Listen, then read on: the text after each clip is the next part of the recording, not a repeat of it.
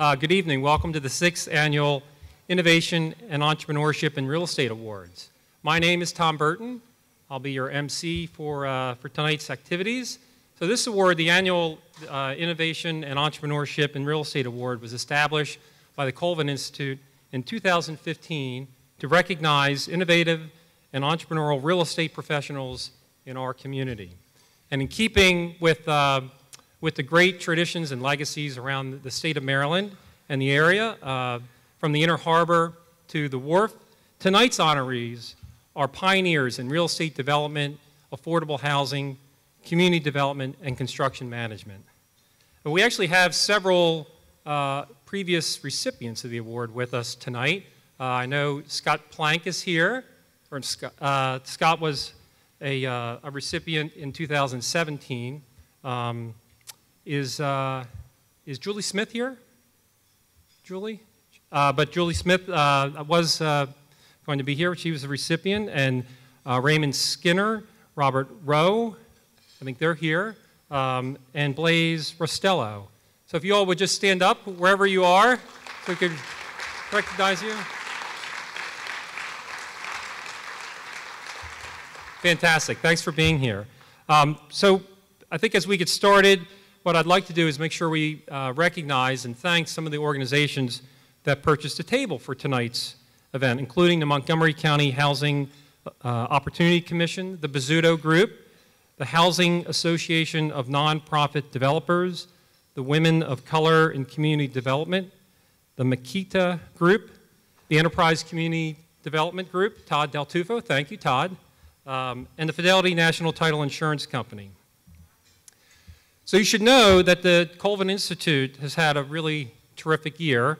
Many of you are aware of the school's competition win, and I'm going to let Dean Linebaugh tell you more about that later in some details. But in addition to the competition win, the Institute had a lot of really terrific things going on. It was a busy year. The National Intercollegiate Colvin Case Study Challenge was hosted again this year. This is the 4th year, and they had 26 teams participate from 18 different colleges and universities. So I don't know how many of you are familiar with this Colvin Case Study Challenge. It's actually kind of cool. I was a judge for it one year, and I don't know any of you others who were judges this year or in the past. Thank you. But what they do is the teams write up a case study about a project in their area, and they present it to a team of judges, and those judges winnow down all of those presentations to a final 4, and those 4 come to campus and they do kind of an all-day presentation.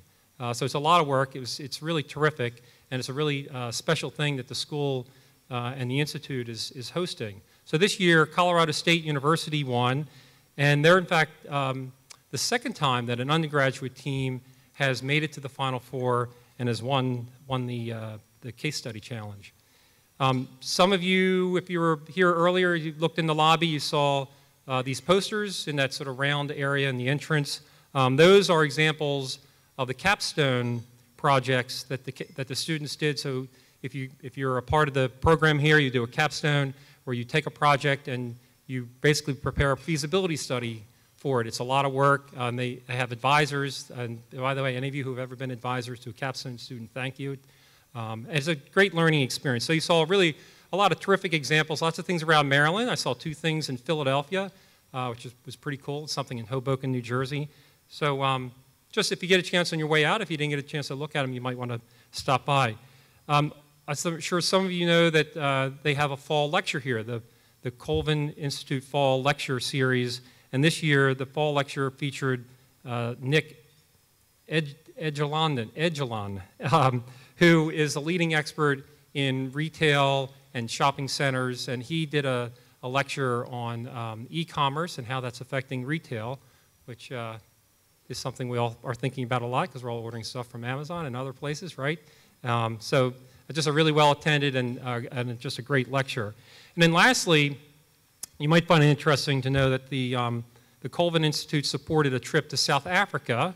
So Maria Day Marshall, the director of the Colvin Institute, and Tanya Bonsall, who's the associate director, and by the way, one of my former students, and one of my favorite students, she knows that.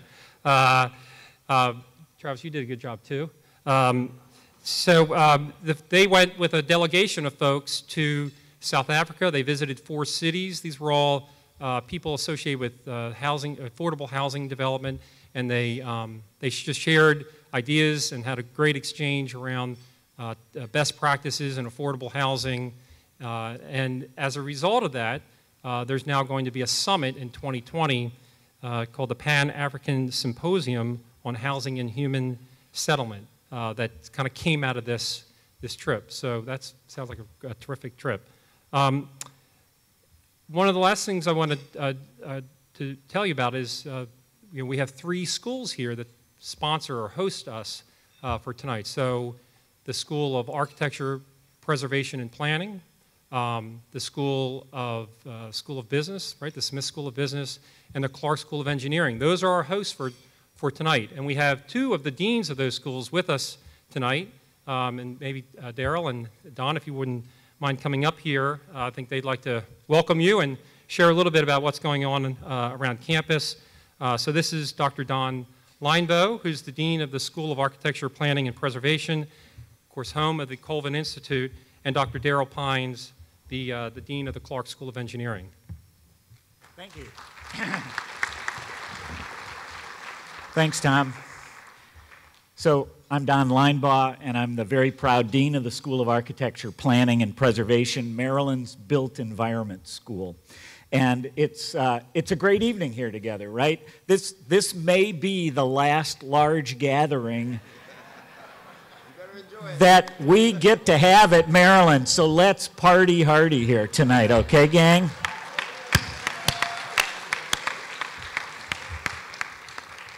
It's great. It's been quite a week already, right? It's Big Tuesday tonight. We've been deep in COVID-19 and things that we never imagined we were going to have to do. And Maria asked me to tell everybody about something special tonight. We have a great table gift that there will be numbers under your plates. Don't look now, okay? But the winner is going to get a 5-gallon container of Purell, which currently is valued on Amazon at $4,000. So it's a big deal. No, it's a big deal. Yeah. So it's great to see everybody here and to celebrate together tonight our exceptional honorees and the significant contributions they've made to the real estate industry. We're so proud to partner with our sister schools, the Smith School of Business and the Clark School of Engineering, to host this great event again and to highlight the incredible talent and the rich history that we have here at Maryland and across the region. Tonight, we celebrate all things real estate, and I want to take a moment to remind us that Maryland's program is not your grandmother's real estate program. What we have at Maryland is a unique, multidisciplinary real estate program built on the approach of the quadruple bottom line: financially viable, environmentally respectful, socially responsible, and beautifully designed.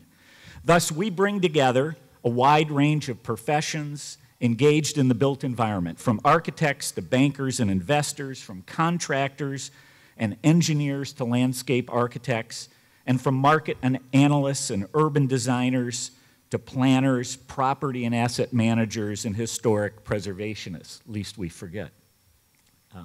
In short, we work together to bring everyone who leads the way in producing a just, beautiful, and resilient world. We're here this evening to celebrate the accomplishments of our friends and supporters who have distinguished themselves as innovators and entrepreneurs in transforming our built environment in new and creative ways. And I look forward to hearing from each of our distinguished guest speakers and our awardees. Right now, though, can I ask the staff and faculty, and I mean anybody that's taught in our school, of the Colvin Institute for Real Estate and the Real Estate Development Program, to please stand for a minute. Any faculty and staff, please stand. Yes. So we owe these great Terps a huge debt of gratitude. They provide an extraordinary education and experience for our students every day, day in and day out. So a great thanks to them. I also want to thank all of our fearless alumni and students who represent the school so well, both nationally and internationally. In case you missed it, and Tom alluded to it, both nationally and internationally, our HUD Innovation and Affordable Housing team just placed in the Final Four in this year's competition, and they're here with us tonight. Stand up, gang.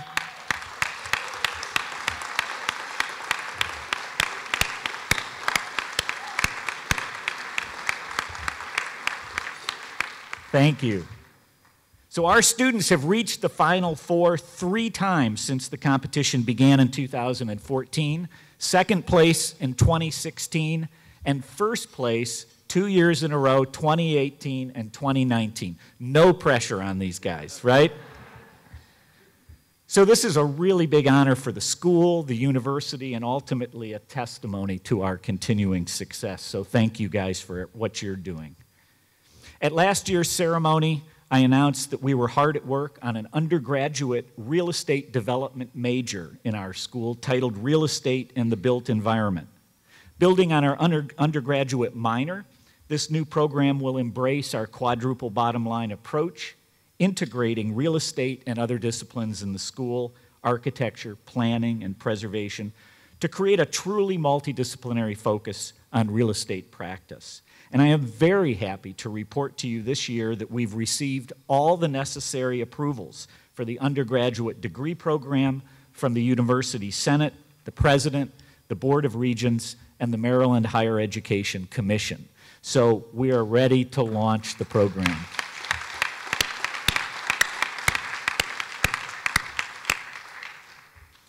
So I'm again thrilled to have been here with you tonight and for the rest of the evening. I hope you enjoy yourself this evening. And if you haven't already done so, get out your phones and put March the 9th, 2021, no COVID-19s or anything else, the 7th annual gala on your calendar.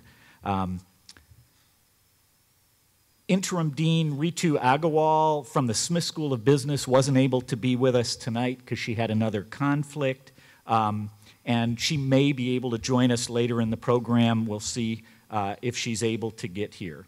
But now, it is my absolute great pleasure and honor to introduce my great colleague, friend, and, ladies and gentlemen, the next president of the University of Maryland, Dr. Darrell Pines.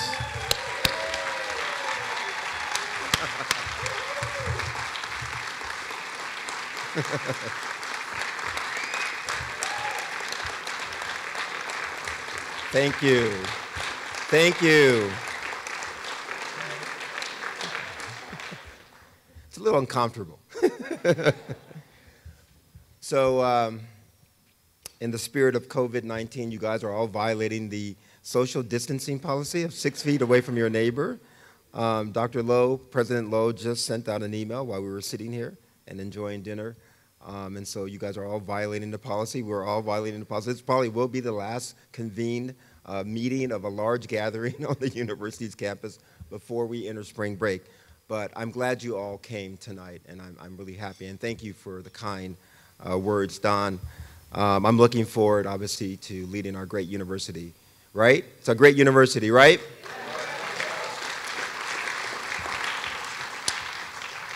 So, you know, my name is Darrell Pines. I'm still the Dean of the A. James Clark School of Engineering.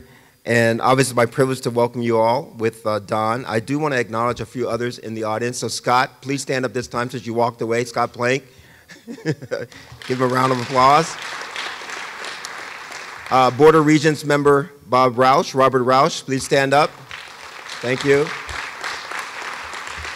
I wouldn't be here if Bob didn't vote positively for me from the Board of Regents perspective, so I had to acknowledge him. But also, he's a civil engineer and also an entrepreneur. So, and we are here at the 6th Annual Innovation and Entrepreneurship Awards to recognize some incredible folks in real estate. This annual event has been an exciting partnership, as you heard from Don, between the Colleges of Architecture, Preservation, and Planning, and Engineering and Business. We're all fortunate that what brings us here together are excellent schools, but also we stand on the shoulders of incredible giants, and I just want to highlight a few. John Colvin, who launched a few years back this Colvin Institute for Real Estate Development. Or Mr. Robert H. Smith, who named the Smith School of Business and who was a giant in the DMV region in developing numerous signature properties, including the property that would now house and build out Amazon headquarters too. Edward St. John, who has been one of the region's biggest developers, especially out of Baltimore, and gave a gift to name the Ed St. John Teaching and Learning Center in the middle of our great campus to inspire innovations in education and learning for our students. And of course, I would be remiss if I don't say A. James Clark, whose firm Clark Construction could argue has built DC, including Nationals Park, FedEx Field, the African American Museum, and the Inter-County Connector. Where would we be without those things? Or Christine Murden, formerly a Clark School civil engineer who served as the acting architect of the Capitol over the last couple of years. Thus, we at Maryland should embrace this history and these legendary figures in our community. Hence, it is fitting that we bring our disciplines together tonight to recognize innovative and entrepreneurial leaders in real estate for their contributions to our community and, most importantly, to society. Tackling the extraordinary challenges of the 21st century requires individuals adept at creative problem solving, collaboration, and innovative thinking. The visionaries honored here tonight not only embody that spirit, they set an example for transformative impact that inspires our students and our faculty into the future. So I'm delighted to be here tonight to welcome all of you to this wonderful event. It's the 6th time I've been here. I won't be dean next time. Somebody else will be here. But I'll try to come back as president and to welcome everyone again. So thank you for letting me be here.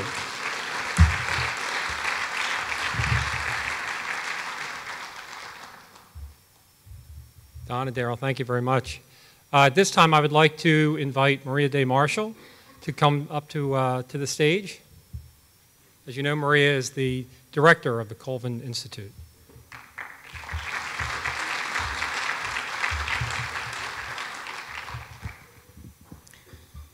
Good evening.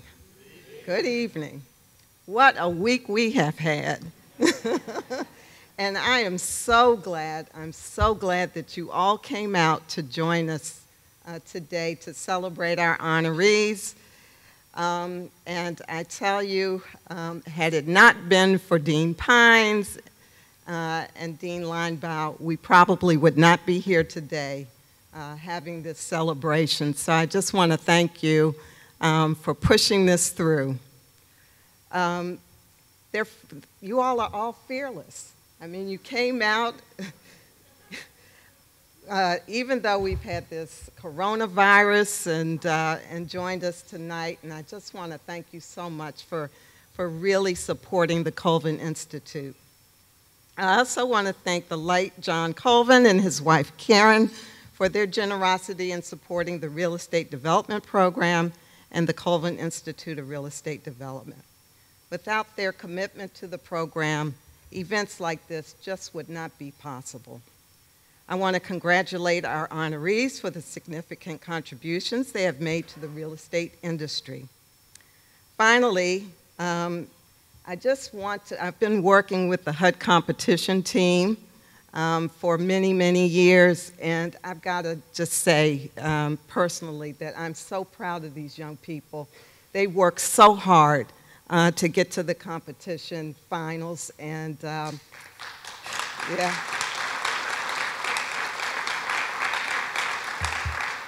It takes a lot of work, and you know, they've been working since December. When everybody else was on vacation, they were here working. And so I just know that they're going to win again. So let's give them a hand.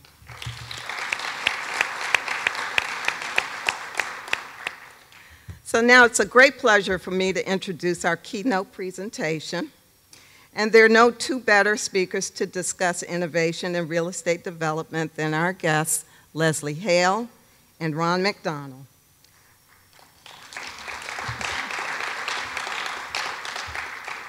Ron is managing principal of RMC Development, LLC.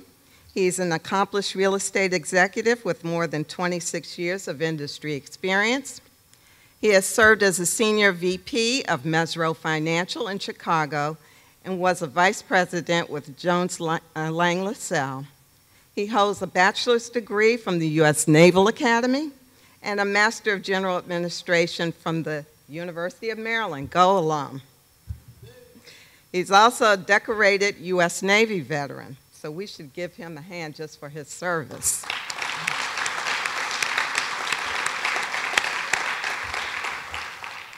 We've been so fortunate at the UMD's Real Estate Development Program to have Ron as a lecturer, where he has taught 2 very important classes for several years. Leslie is the president and CEO of RLJ Lodging Trust, a leading hotel real estate investment trust.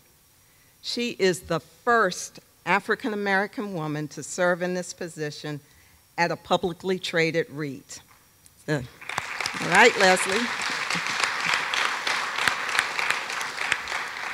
She was a high-achieving student. She earned a bachelor's in business administration from Howard University at the very top of her class, and a master in business administration from Harvard Business School, where she was a Goldman Sachs and Togo Fellow. Leslie is a mother of 4 young children. 4. So I can't wait to hear about her journey to the top and how she manages to do it all. So without further ado, please join me in welcoming Ron McDonald and Leslie Hale. Leslie and I have been friends for many years. We go back about 20 years. Colleagues, we've sat on boards together. We actually had a common mentor, the late Alan Braxton, who very accomplished real estate executive, great man, godfather to my daughter. I was godfather to his daughter, and great friend to both of us. Talk a little bit about Compton, California. You're a California native. What's it like, Leslie Hale, as growing up in Compton, California? It's home to a lot of high achievers as well, and yourself included. Yeah. Well, first of all, before I answer that question, let me just first of all say thank you for having me. I'm honored to be here and appreciative of you guys listening to my story. I also want to acknowledge the award recipients and congratulations to all of you, and also the team that's working over here. It really speaks to my heart to see you guys work so hard, so I wish you guys well on that. And Ron asked me to do this, and he thought he was just going to get up here by myself, so he didn't know I was going to pull him up here. Actually, it's so hard to get on her calendar. She's busy. So the only way I could get any time was to invite 200 people and sit here. So, yeah, back at you. So what I would say is, like, I grew up in South Central Los Angeles, and in Compton, particular home of NWA.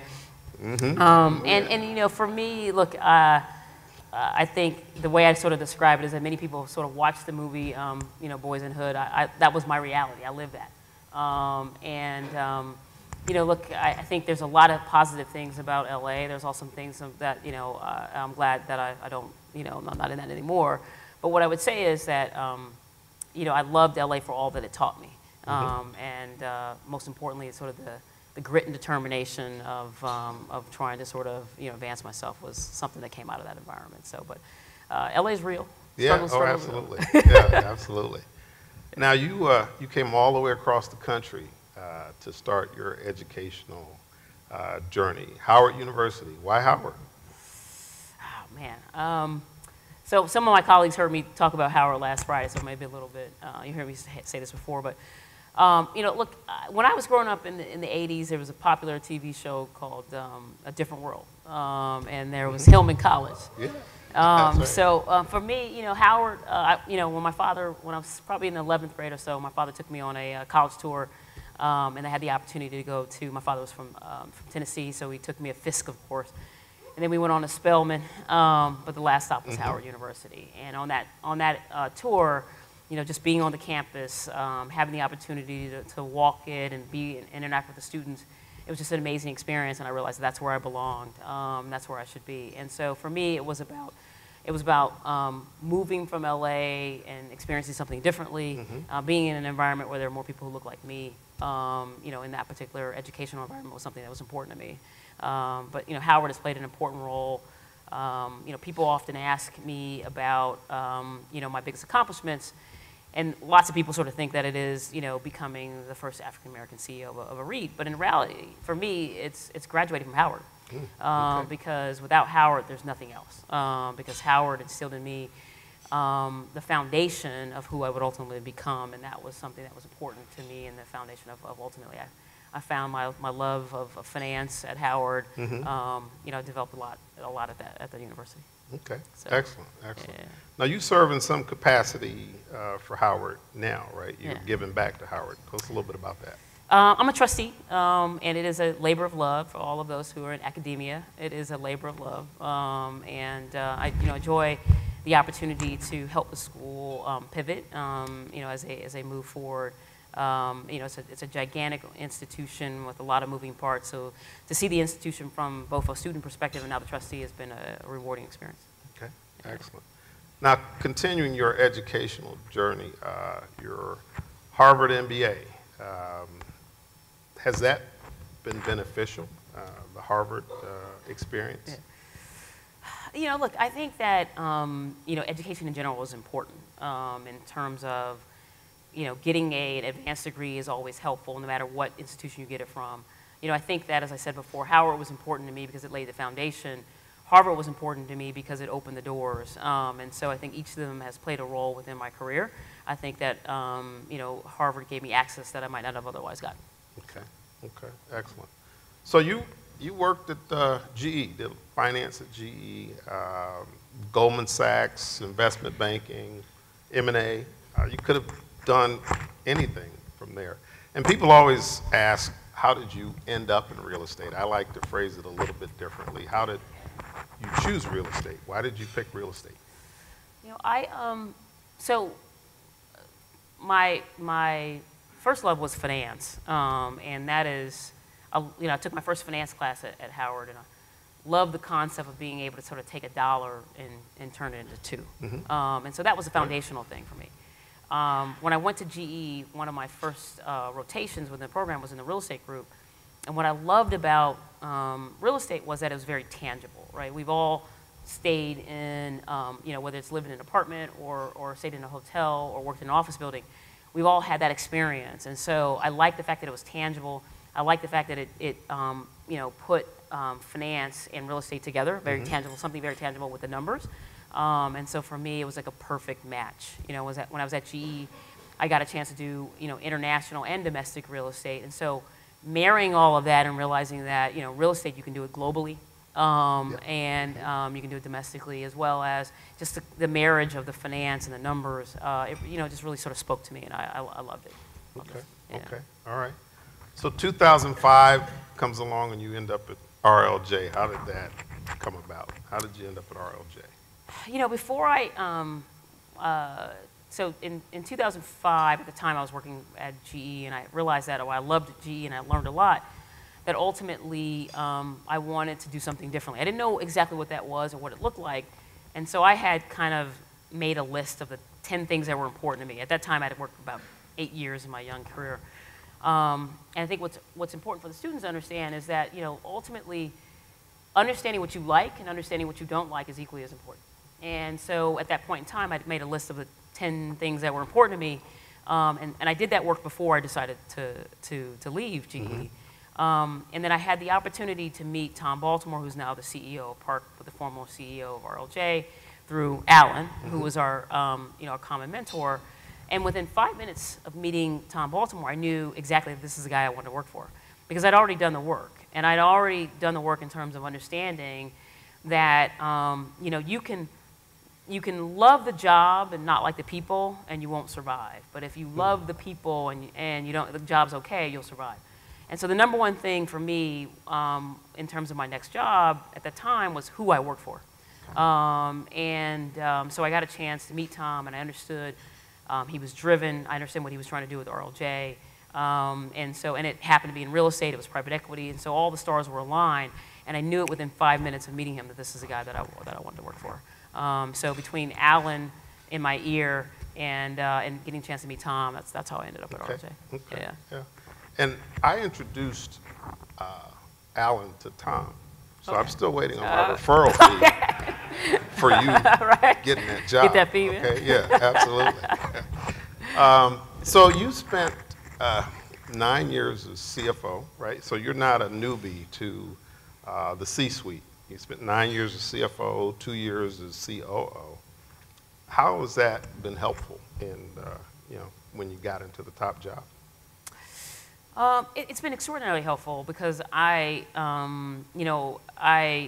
understand the business. I grew up in this at RLJ. I've been there for the last 16 years. And so having those different roles allowed me to see the business from different angles. And all roads lead back to the balance sheet. So as CFO, I got a chance to see the business from a variety of different angles. But I actually didn't want to be CEO. I'm CFO.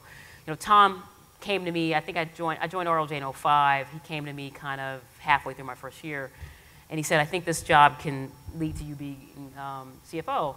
And I politely said, "No, thank you," because in my prior life, CFO was somewhat of a back office role, right? And nothing wrong with it, but it's not where I wanted to have my career. And so I told him no. He went home that night, and he was so bothered by my response that he came back the next day, and he had a list of former CFOs who had become CEO. That's Tom. Yeah. And so I said, okay, let's rethink this. And so it was really important to me that not just to be a CFO, because there's all kinds of CFOs. There are CFOs that are more support roles. There are CFOs that are capital markets. But it was important to me to be a strategic CFO and to be on the front lines of the business in terms of everything that was happening and making sure that I was involved in every decision that occurred in the business, and to be a partner to the CEO. And so once he and I had that understanding, then I was able to move into that role in 2007, just 2 years after joining RLJ. And so I think for me it was important that to structure the role in a way that allowed me to see the business from a variety of different angles and to partner with the CEO. When I moved into the COO role, it gave me the operating P&L experience. To see the business from the boots on the ground perspective. So all of it was, was extraordinarily helpful.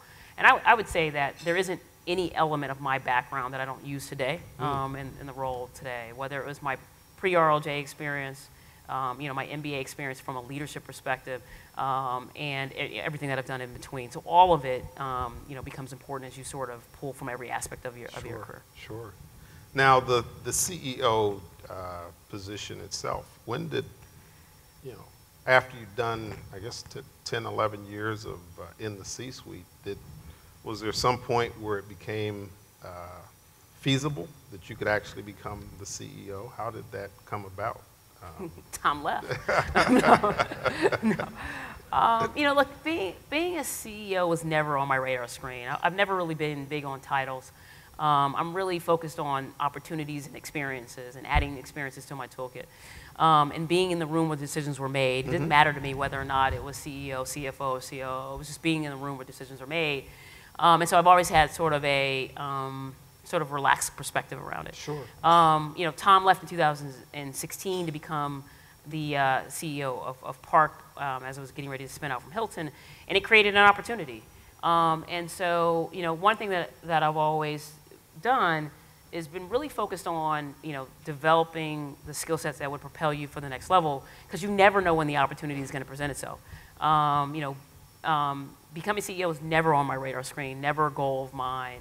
But one thing that I was taught both at Howard and at Harvard is that you always, act like you're in the boardroom, right? You always, prepare for the next job. You're never working for the job that you're in. You're always preparing for the next job. And I think that that type of mentality and that experience came through as I interacted with the board as CFO and as COO.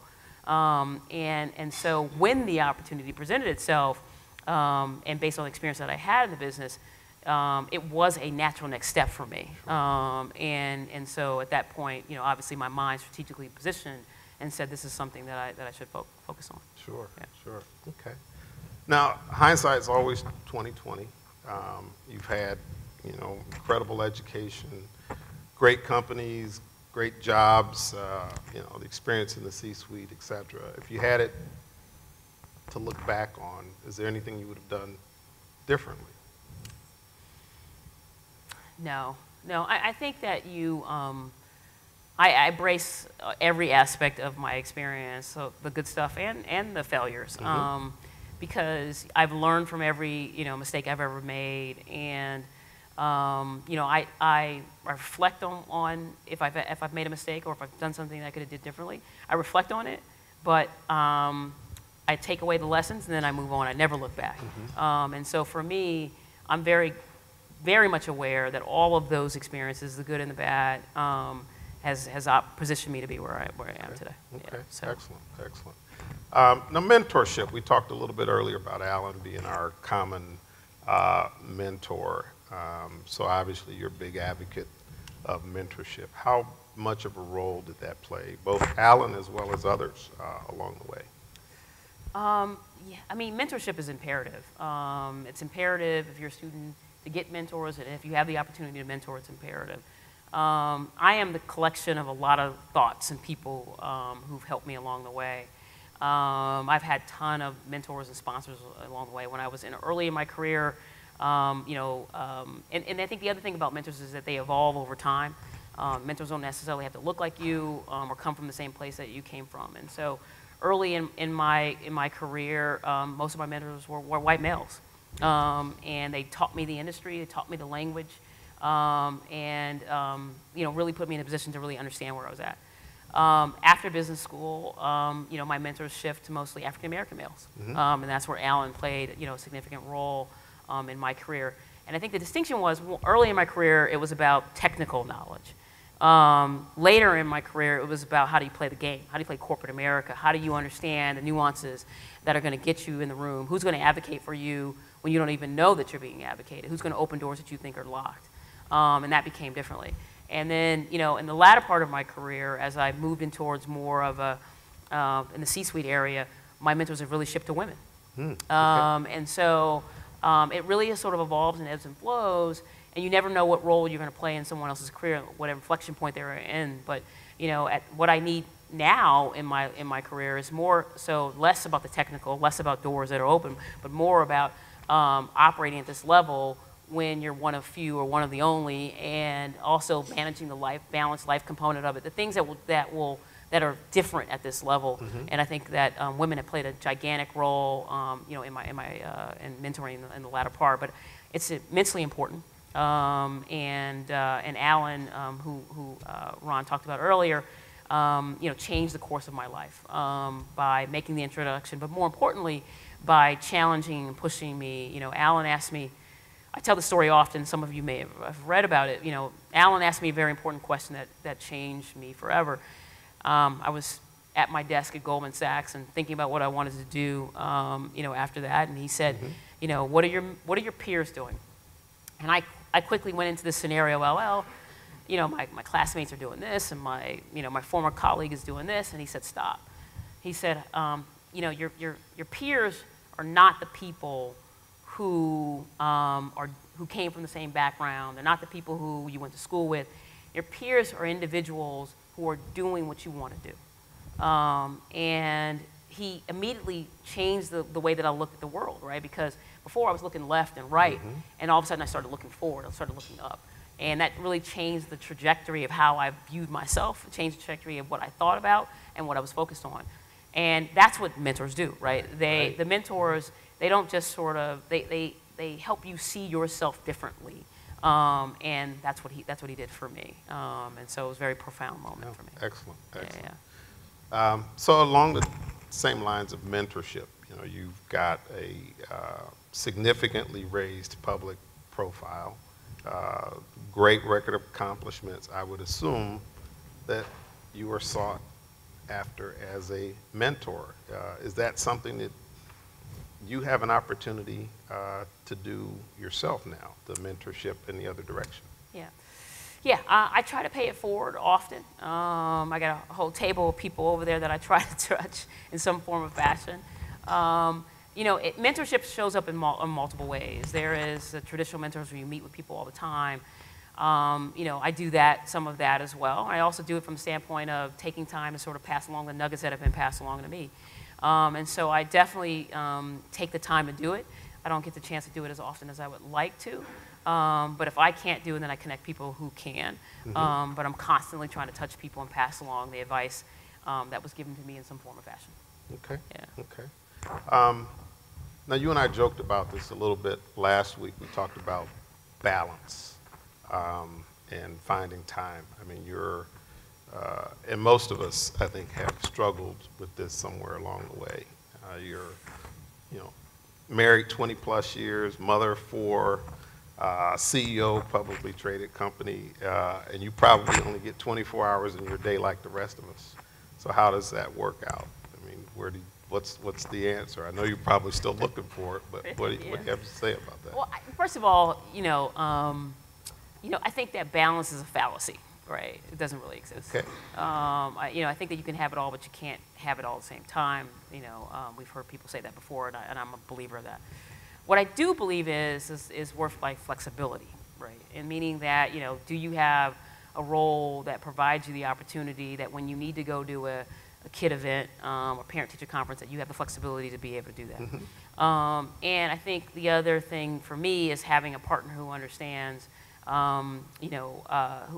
a good partner in understanding the ebbs and flows of your business and what you have to do and the demands that are focused on it. And so for me, it's been understanding that, balance is a fallacy. Flexibility is what I seek. Having a good partner. And then understanding, that, when I was early in my career at GE, they had this exercise that they had us do. And they had you write down your values. You wrote them down on these little index cards. And then they had you place them in order of what was important to you. And the exercise basically said that, look, the order of these things is going to evolve over time. And understanding that, like early in my career, I could live anywhere, Schenectady, wherever GE took me. Later in life, that wasn't going to be possible. And really just sort of ingraining in your mind that your priorities will change over time and being okay with that, I think is ultimately, what has allowed me to sort of to embrace it. Look, I have mommy guilt like everybody, every woman does, in some form or fashion. But I call my women mentors and say, how do I manage this, right? And they give me great advice. But I think, ultimately it is just understanding that you can't do it all at the same time. You are going to make mistakes and forgive yourself and kind of move on. I also understand that I love what I do. Every day I wake up and I love what I do. I work 6 days a week, 5 days for the company and 1 day for myself. But that's the way I grew up. My mother was an entrepreneur. My mother and father worked 7 days a week. And so that's what I know, right? And I know that when I'm home and I'm not working, because I tried that with my first kid, that didn't work. When I go back to work, everybody's happy. Mommy's happy, everybody's happy. Right. And so from that perspective, I think it's just really understanding what's important to you, being able to convey that and articulate it in a way that helps the whole family kind of understand that. And I'm really big on quality of time as opposed to quantity of time, right, with my kids. Okay, all right, great. Tonight's celebration is celebrating innovation, entrepreneurship. Have you ever just thought about taking all of this corporate stuff and leaving it behind and Leslie Hale, LLC. I grew up in an entrepreneurial family, and so I applaud those who do the entrepreneurial thing. I think it is very difficult. Everybody's not cut out for it. I watched my parents work incredibly hard and do a phenomenal job as entrepreneurs. And what I learned at an early age, I like to tell people, I've been working since I was 7. I didn't start getting paid until I graduated from college, but I've been working since I was 7 because I watched my parents. And what I learned in that environment, that entrepreneurialism is really hard, and you really have to be cut out for it. And you worry about the lights being on, you worry about payroll. And at an early age, I decided that I didn't want to worry about payroll. I just wanted to collect my check. But what I didn't realize was that when you grow up this close to entrepreneurship, that it's always in your blood. And so one of the things that was on that list that I talked about was being in an environment that was more entrepreneurial. And so while I didn't necessarily start RLJ, I did come into RLJ early enough that it was very entrepreneurial, right? There was a lot of white space. And so I had the best of both worlds. You know, I had an organization that was a real organization with a real balance sheet, but it was in its infancy. And so I got a chance to do something that was entrepreneurial, but in a way that was more conducive for me. Well, I wasn't, you know, worrying about the capital stack per se, but more worried about building the business out. And so I feel like RLJ is entrepreneurial. We have a very entrepreneurial spirit. It's an organization where you can come and put your stamp on it. And you know, if you see a ball on the ground, pick it up and run with it. Worry about whose ball it is later. So I think that finding the environment that best fits your skill sets is important, and your mindset as well. So I applaud entrepreneurs. I can never do a ground-up startup business, but I could definitely work in that environment. And so I think that RLJ has fit that bill for me. Okay. Yeah. All right. Okay. Excellent. Excellent. The CEO job just is inherently difficult and fraught with challenges. What would you say has been your either past or future greatest challenge as it relates to your work at RLJ? Look, I think ascending into the CEO role when you kind of work with your peers is challenging from the standpoint because now people used to be your peer now work for you. And I think also I'm a very hands-on, you know, involved person, so learning to sort of step back and allowing others to do and spending more time on a forward focus has been a challenge. You know, making that leadership shift. I think as a CEO, you have the responsibility to you know, set the vision for the organization and be able to articulate it in a way that people can get behind and rally behind it. You also have the responsibility of developing a strategy to execute on that vision, right? And being able to communicate that strategy. And then you have to be able to build a team that can execute on that strategy. And then you have to be able to create an environment that rewards and recognizes that team. And I think that is a continuous loop that is a challenge no matter what the business context is, right? Whether, you know, we went from, you know, when in 2016, you know, we had a CEO change. You know, founder left. It was a very challenging environment to sort of get your arms around. We then did the first public-to-public merger in the hospitality space, which is very challenging. We integrated that business in 2018. We had another CEO switch in 2018 was when I took over. And then we've been transforming our business you know, in 2019, and now we position ourselves with significant capital. And now we're in a very, you know, very tumultuous time period for the lodging space because we're a travel business. Right. But despite all of those things, vision, strategy, people, environment, having to do that in that context is continuous. And so leading in an environment, in an industry where, you know, there's a paradigm shift, not a cyclical shift, but a paradigm shift is very challenging. But if you can do those things wherever you're at, vision, strategy, people, context, you can manage through all of those things. Okay. All right. Excellent. Yeah. Excellent. The just switching to current events, I guess, just a little bit as we talk about challenges and the coronavirus that's with us all here. How is that impacting RLJ? How is that impacting, I guess, the industry is obvious, but RLJ in particular, what do you see? Yeah, I mean, I think that obviously the lodging industry is severely impacted. We have 103 hotels, you know, across the U.S. in 20 different states. And so we are, you know, being impacted from a standpoint of the demand that's in the market that's obviously coming down pretty dramatically. You know, over the weekend, I spent my entire weekend dealing with the fact that we had, you know, an impact within our hotels.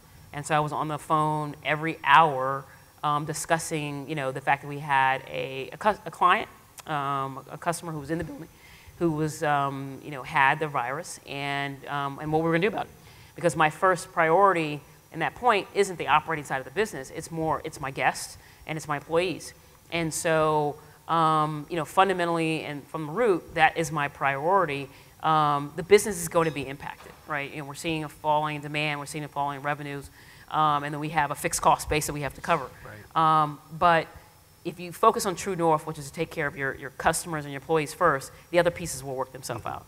The reality of it is that you know, we're in the thick of things right now, but the thing that gives me hope about our business and about our country is that if you look statistically speaking at, you know, the flu, I think ultimately once we kind of get our arms around the situation, we'll move into a mindset that's related more akin to our perspective about the flu. I'm confident that will ultimately happen. I don't know when and how long it's going to ultimately take. So our business will come back. But in the meantime, within the thick of this, it's taking care of our employees and taking care of our guests is the most important thing for us, and the business side will work itself out. But we are seeing a significant impact. We're going to be impacted, airlines are going to be impacted, and obviously cruise lines are going to be impacted as well. And we're going to lag, right? So even when this thing sort of works itself out, it's going to take a while for people to kind of get back into traveling and feeling comfortable. You know, right now, half the people tonight shook hands and half the people didn't shake hands.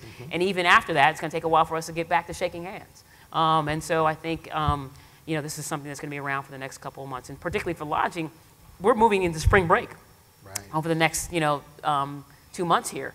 And so it's a significant part of our business, particularly in leisure components of it. And that's, I mean, people are canceling left and right. So that part is what it is, and we are where we are.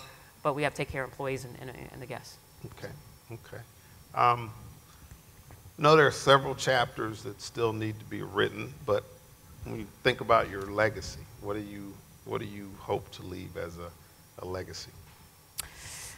You know, I think there's lots of different pieces to that. One is to be a leader who led by example. You know, I haven't asked, and I wouldn't ask anyone to do anything that I haven't done myself, or to work as hard when I haven't done that myself. I think that as a woman of color, I want to leave a legacy of having opened doors for more women and for more minorities. That's important to me. The one thing that I love about RLJ is that it is an organization that looks past race and gender and focuses on your talent. It is a true meritocracy. And the one thing I like about the lodging industry is that you know, it is an industry where we've got a variety of different facets where women and minorities can thrive. You know, whether it is a brand company and a management company or an ownership company, there's so many different facets in which you know, there's opportunity for people to play leading roles within that. So that's important to me. I think that from a perspective of women, I hope that I can be a role model to them. You know, there are lots of people who want to be on this side of the world in terms of the C-suite, and my advice to them would be that, you know, you got to stay on the revenue side of the business. I think that oftentimes, you know, women are, and this is a little bit controversial, but I'm saying it anyway because I'm controversial. Okay. You know, oftentimes that women are encouraged to take support roles, and those roles are important and they're meaningful for the business, and somebody's going to do them and do them well, and they contribute and they're important. But they're not necessarily going to lead to you being on the C-suite side of the business. And so my hope in terms of my legacy is to demonstrate to women that we can be on the revenue side of the business, and that role can ultimately lead to being in the C-suite. Okay, okay. That sounds like Alan Braxton there. Stay close to the money. Right? Yeah, very much so. It's true for whatever industry you're in, though, right? If you're in Cisco, you want to be on the engineer side, right? You want to be Google. You want to. You don't want to be, you know, in the back office. No, so, absolutely. So no, I couldn't agree with you more. It wasn't Alan, but yeah, it was okay. Alan-esque. That sounds, yeah. Oh, yeah. It wasn't Alan, yeah. so. Well, this has been great here.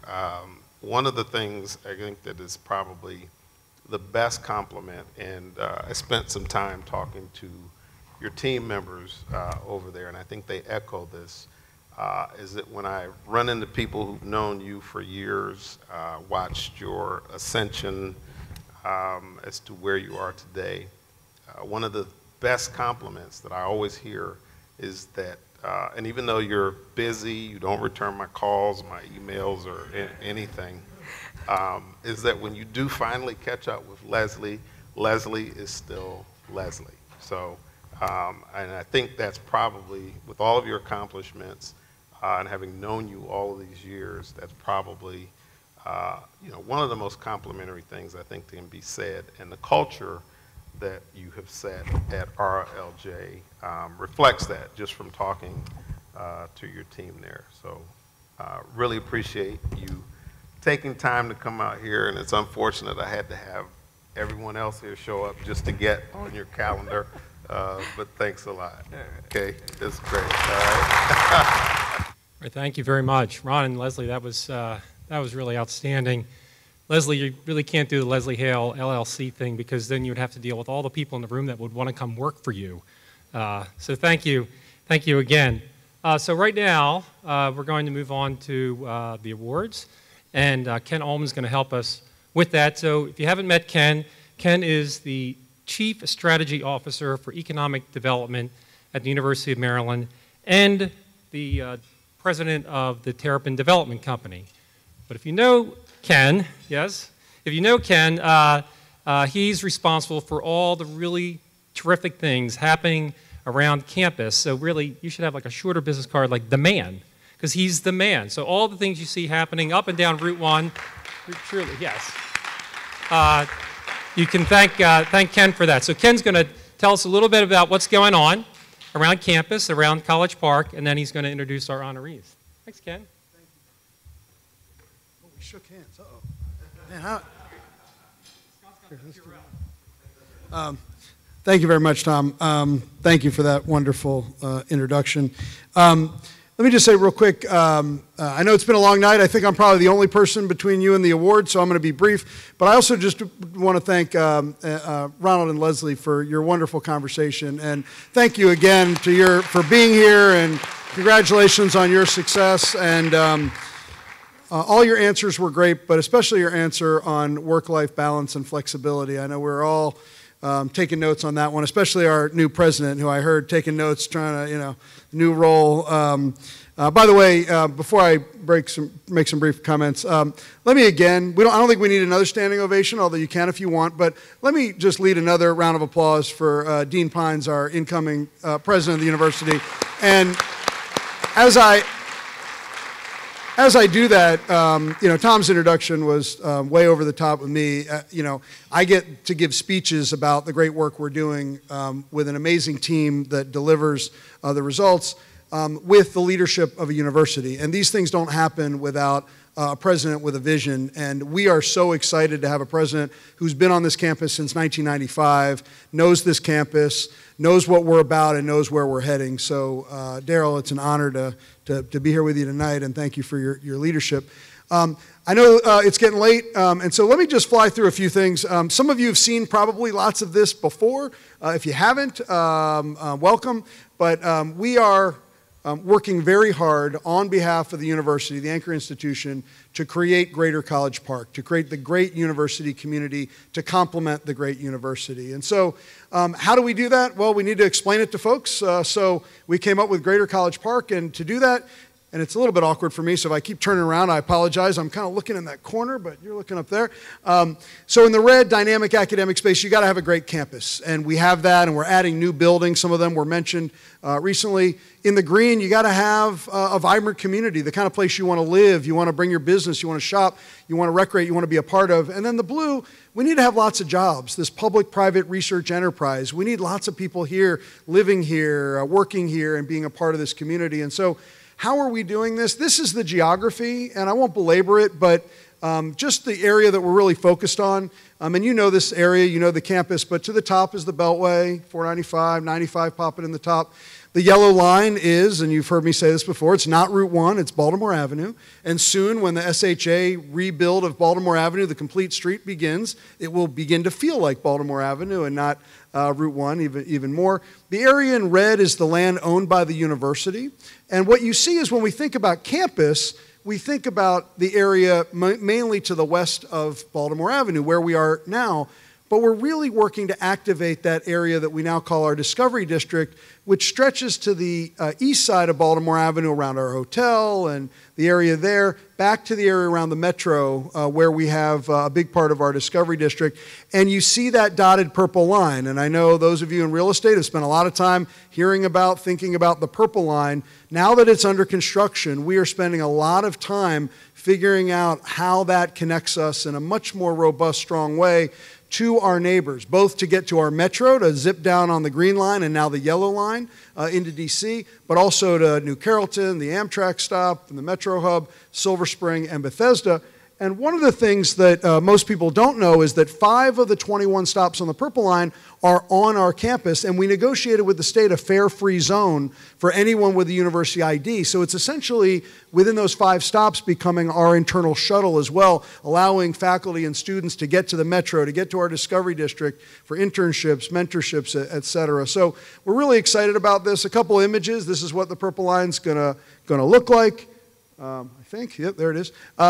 That's what the Complete Street project is. So if you know the area, all the utility relocation has taken place. And now from Greenbelt Road through the south gate of campus, you are actually going to see a complete street project built. All the right-of-way was assembled. And so you'll see new landscape medians and landscape new sidewalks and crosswalks and protected bike lanes and, yes, scooter lanes as well. And then lastly, just showing the metro map, the extension of the yellow line to parallel the green line to share those tracks was also very important for us, because now on one line you can get right to Reagan National Airport, you can get to a little company from Seattle building its second headquarters, and so that connectivity is really important for our students, our faculty, to be able to experience all that is DC and accessible. Plus, we have the MARC train up to the Camden line up to our partners at the University of Maryland, Baltimore by Camden Yards as well.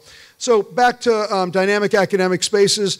The only real slide I want to focus on is that you see these new projects. And one of the things that many of these projects have in common is that we're working hard to drive energy to the main street. So if you want to activate the main street, put your buildings as close to the main street as possible. So the Arib Center, and for those of you, that's the middle picture, the location of the Arib Center, right next to engineering, next to Clark Hall, biomedical engineering, driving energy to the main entrance and across to our Discovery District. That's one of the reasons why Capital One put their National Technology Innovation Center in our Discovery District. That's why Immuta and WeWork and all the companies in WeWork are there, because they wanted access. Adobe has a software research lab. They want access to the students and faculty coming out of engineering and computer science. The Public Policy Building, which is under construction across from the Purple Line stop as well, and you can see in this image on the upper left the Public Policy Building, and then on the lower left is Clark Hall, and then the Arib Center you saw as well, on our new Basketball Performance Center. So really strategic about the way we're locating buildings for the effect of the connection to our surrounding community, and that's really important. So that wonderful community. The thing we're focused on right now is these nodes along Baltimore Avenue. We can't tackle all of, I'd say, Route 1 in the past tense at once, but we can focus on these core areas. And so this area just north of Main Gate, I think when the Varsity and the View were first built, they felt a little bit isolated, but now we were able to acquire that old holdout little liquor store, Route 1 Liquors, and get our friends from Vigilante Coffee in Hyattsville to come up and do their second store. And now I've seen students taking Instagram pictures in front of the Vigilante Coffee sign, and I'm pretty sure that didn't happen in front of Number 1 Liquors, although who knows. The Cambria Hotel, you know, it's easy now to show the pictures of the Cambria with Orange Theory and College Park Grill. That was the vacant Coons Ford auto dealership for 15 years. Where the new Lidl grocery store, which is a great affordable option for our students in the community, that was a older dilapidated motel that came down for that as well. So a lot of progress there. And then in downtown College Park, we are really excited about the progress here. Make sure I get my bearings. So if you can see, there are 4 projects I just want to mention really quickly. The top one where it says City Hall is the new City Hall. Shocking that has the name on it, if you can see that. That's something that we're really proud of. And by the way, that is, I didn't have the before picture here because we were trying to consolidate, but that is at Baltimore Avenue and Knox Road, Knox and Lehigh. And if those of you know, there used to be a City Hall. That came down 2 weeks ago. And the retail frontage comes down either tomorrow or the next couple of days. And we are doing, believe it or not, a joint venture with the city of College Park. This is the only place in the country where we can find the Anchor University doing a joint venture with the municipality to build a new city hall. But together we knew we could deliver something that we couldn't necessarily do individually. So great public square, public plaza. The Terrapin Development Company will lease up the retail to activate the street. And then there will be 2 stories of City Hall, glassed-in City Council chambers overlooking the plaza, 2 stories of a university office building. Up to the right, that's another joint venture with the city where that was a vacant elementary school that was vacant for a long time, and now it's under construction as a child care facility, also a joint venture with the city.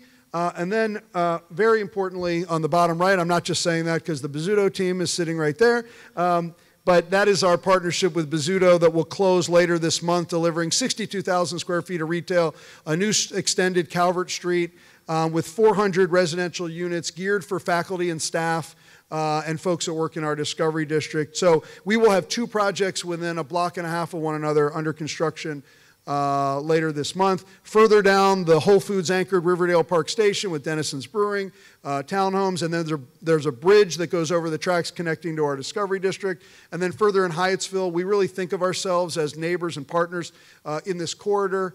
And then one of the things, we really work hard on the public realm. So if you've been on Baltimore Avenue coming from the south, from Hyattsville direction, you've seen a brand new mural that went up a couple months ago. That's in a partnership with the City of College Park. We're really excited about our commitment to public art. On the left is our public charter school, the College Park Academy, that was launched and had its first graduating class last year, grades 6 through 12. And then on the bottom right, we have a Live Near Your Work program, and that's one of our employees taking a picture in front of his family's new home. We just hit our 60th home purchase with our Live Near Your Work incentive program for university employees. And then the last subject is the public-private research hub. So you see we're focused on the area around the hotel. Our WeWork is going very well. I think there's 1 spot left. Really exciting to see the diversity of companies that are there. We painted the old white fuel tanks that, if you haven't been, we're really excited about. And most importantly, and not because Scott's sitting here at all, is the Hall CP, which is our brand new food hall, restaurant, venue space that the after party, I believe, is at the hall. I was just told by Scott. There will also be a bachelor watch party, I'm told, as well. So for those of you who need to get to the bachelor finale, I thought that would have more loud. I didn't deliver that as well as I have to work on my delivery. It just didn't happen the way I thought. And obviously our hotel, and then we've got the leased up space there. This image, by the way, we've just selected a development partner to bring new buildings out of the parking lot adjacent to our hotel. So this is an image of those lots, and these are images of what you will find, symbolic of the kind of buildings that you will find brought out of the ground that will surround our hotel over the next few years. I'll have more information next year on this. Further back in our Discovery District, new construction from Corporate Office Properties Trust, 100,000 square foot building delivers in August. Half of it's already leased to a number of great companies. And this is my last slide. I'll end here. This is, to a large extent, the proof positive that over the last 18 months, all of these companies have moved into our Discovery District, a number of them within the WeWork, but all of these companies together represent 1,300 new private sector jobs to this community, to Prince George's County. And the connection, all of these companies have some connection to the university, an alum, a faculty member, and they're not in one industry. They're quantum computing, they're drones, they're AeroThreads makes thermal blankets that wrap satellites, they're cybersecurity, Adobe, Capital One, et cetera. So we feel like we're onto something big, and I just wanted to say thank you to so many of you in this room who have helped us with these projects, either directly or indirectly with guidance. We're really excited about the direction, and we frankly are just getting started. So with that, I want to say thank you again, and I'm going to bring Maria up, back up, and we're going to get the awards started.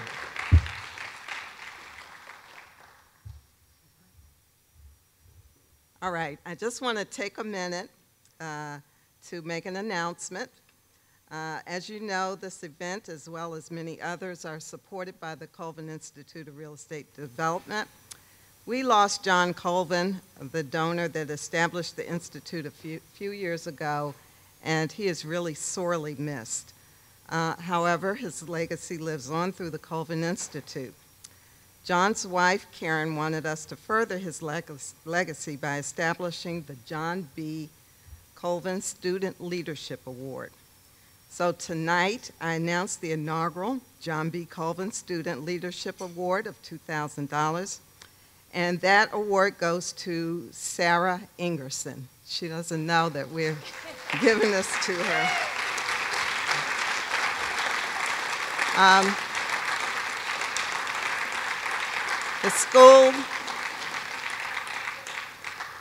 The School of Architecture, Planning, and Preservation has 14 dual degree programs. Sarah will be our first graduate with a dual degree in community planning and real estate development. She'll be graduating, yes, she'll be graduating at the top of her class this semester.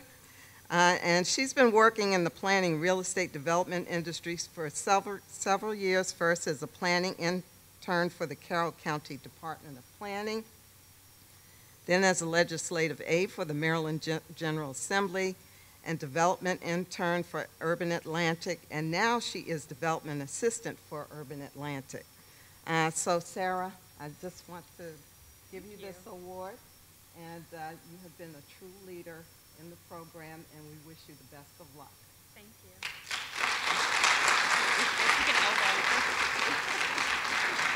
Thank you.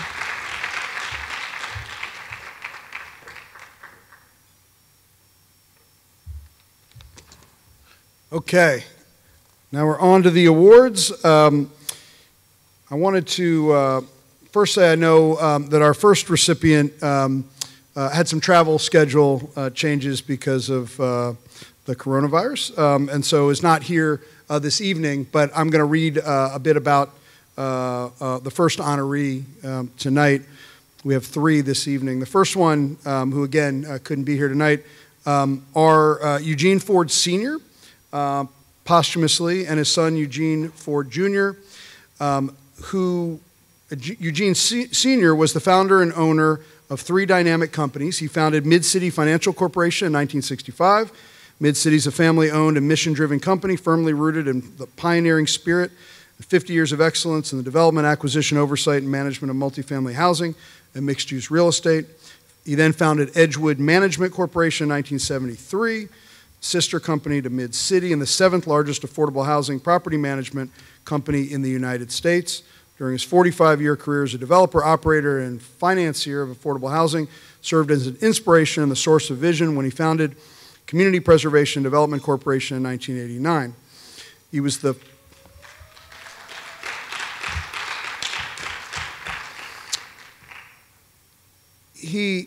was also the founder and chairman of the Institute for Responsible Housing Preservation, served on a multitude of boards, some of which are set forth in your program, and was chairman of the Governor's Committee on Policy for Housing Working Families in Maryland. Of great significance to the real estate development program is that Eugene Sr. was one of the founding donors for the Masters of Real Estate Development program at the University of Maryland. That deserves another round of applause.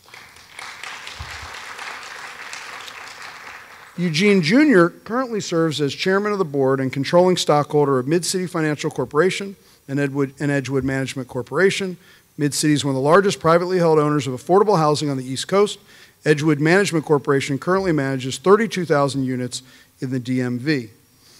For all their efforts to improve the community, for decades of innovative and impactful real estate projects, and for their contribution to the University of Maryland, it is with great pleasure that we present Eugene Ford Sr. and Eugene Ford Jr.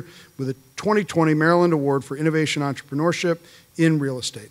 And again, they couldn't be here tonight, so let's join in another round of applause. Our next recipient is Michelle Hagans, who unfortunately recently had a serious accident. However, Sel Bernardino will be receiving her award on her behalf. And Sel, are you here? Are you able to join on stage? Would you come up and join me, please? And while you're coming up, I will read a bit about Michelle and then ask you to say a few words on her behalf. Michelle is president and CEO of Fort Lincoln Newtown Corporation, Fort Lincoln Realty Company. Led by Michelle, an accomplished developer and community leader, Fort Lincoln Newtown Corporation, now 45 years old, is the exclusive developer of Fort Lincoln Newtown, a 1,500-unit master plan community located on 360 acres of high rolling land on the edge of the District of Columbia, bordering Prince George's County.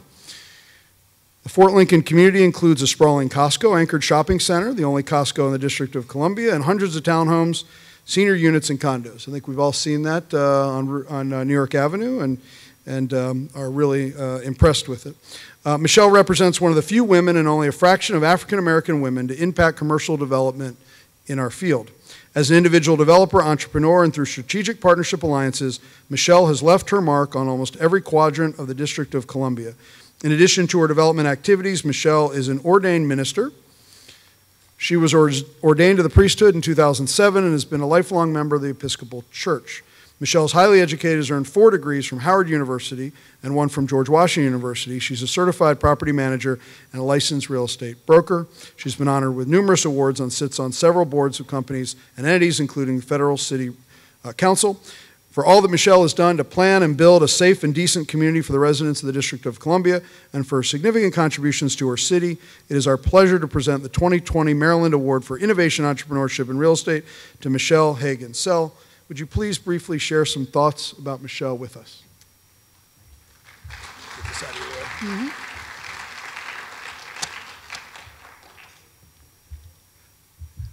So as you might imagine, there are unique challenges with working for someone who's both an accomplished real estate developer and an ordained minister. Good evening. Michelle obviously can't be here today. I'm pinch hitting. I am Sal Bernardino, Vice President of Development and Construction at Fort Lincoln Newtown Corporation. I want to thank the University of Maryland School of Architecture, Planning, and Preservation, the Colvin Institute of Real Estate Development, the Robert H. Smith School of Business, the James A. Clark School of Engineering, and a special thank you to Maria Day Marshall and her team for this award. I want to congratulate all of the honorees, and I want to thank 2 of our long-term partners at Fort Lincoln, the Trammell Crow Company, represented here by Adam Weirs, and the Concordia Group. They've been with us through many of these large projects. Okay. Michelle would tell you that she doesn't just build houses, she builds community. Under her leadership and perseverance, Fort Lincoln has become a mix of affordable and market rate residences, including condominiums, multifamily buildings, fee simple townhomes, and subsidized apartments for seniors. The shops at Dakota Crossing at Fort Lincoln, 400,000 square feet with the district's only Costco and Lowe's stores. It is a green shopping center with extensive extensive low-impact development measures. And it combines regional destination shopping like Costco and Lowe's with small shops and restaurants that the people living in the area can walk to. Fort Lincoln Newtown was originally the idea of President Lyndon B. Johnson. That's how far back it goes. He wanted a model Newtown within a major city that would be racially and economically integrated and inspire other such projects with hope that they could collectively revitalize the nation's urban centers. I also want to acknowledge the decades-long partnership with the U.S. Department of Housing and Urban Development and the District of Columbia. Working with them, we were able to do all that you've seen at Fort Lincoln. And I want to assure you that Michelle is not finished. We have more residential development in the pipeline. We're looking at possibly medical facilities, additional retail is coming, and all of them are a result of Michelle's commitment to improve the community at Fort Lincoln Newtown. Again, it is an honor to receive this award for her, and thank you.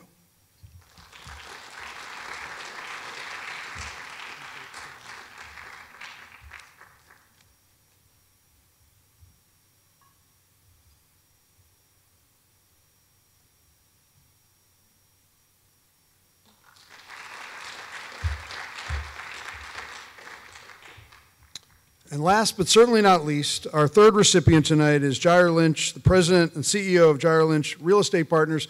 Would you come up and join us here?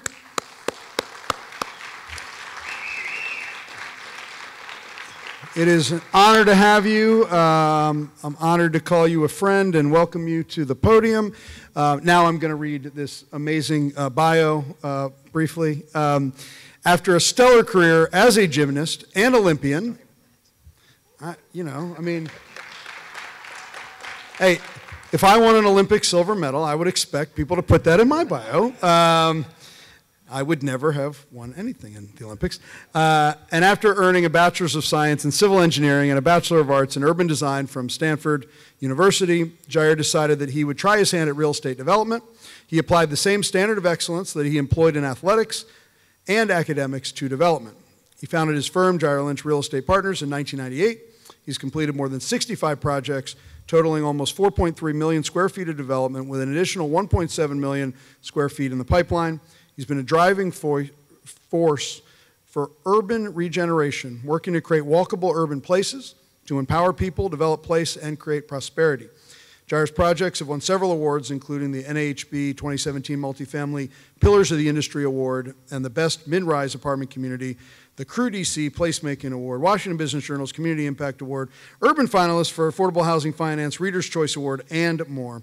He's developed diverse community-oriented projects such as libraries, affordable multifamily housing, community health centers, food bank facilities, student housing, public charter schools, museums, recreation centers, a unified communication center, and embassies.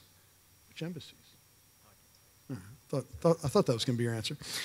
He's also developed more traditional projects, including condominiums, office buildings, market rate rental housing, and mixed-use retail, for his extraordinary and pioneering work in developing challenged neighborhoods in the District of Columbia, his undying concern for the less fortunate residents of the district, and his entrepreneurial spirit and skills that have grown his organization. We're honored to present Jair Lynch with the 2020 Maryland Innovation Entrepreneurship in Real Estate Award.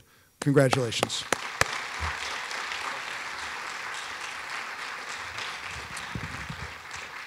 So I want to say thank you to everyone in the room. It is late, everyone is anxious, and I will just say a couple of words. One, thank you to the University of Maryland.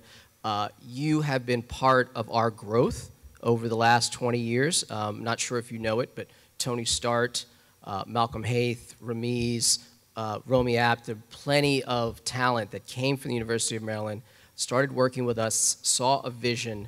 As my good friend Leslie Hale has said, you start with a vision, your strategy, and then you have to get to people. And University of Maryland has provided us people that is allowed to fuel our ideas, and our ideas have been able to create extraordinary places. So I want to thank the university for this award, and there's so many other folks in the audience that we've worked with that are connected to the university, whether it's architects, engineers, one of my good friends, Matt Bell, and many others who are allowing us to take our ideas, get them in paper, get them up, and so that people can really experience some extraordinary places. So I want to thank everyone for the award tonight. Thanks.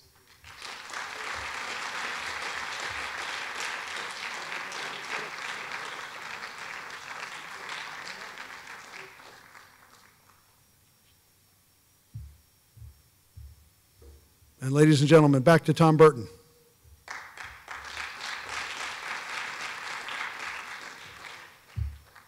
I get that applause because I get to tell you to go home. So this has been a great night. Thank you to all of you for being here tonight. Especially thanks to our speakers, Leslie and Ron. That was terrific. Thanks and congratulations to our honorees, and thanks for our past honorees for being here. Don and Daryl, thank you for your hosting all this with us.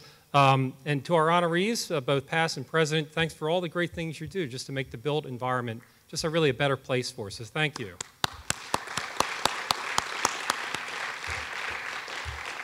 So we'll see you back here on March 9th, 2021. Have a good night. Drive safely. Wash your hands. Thank you.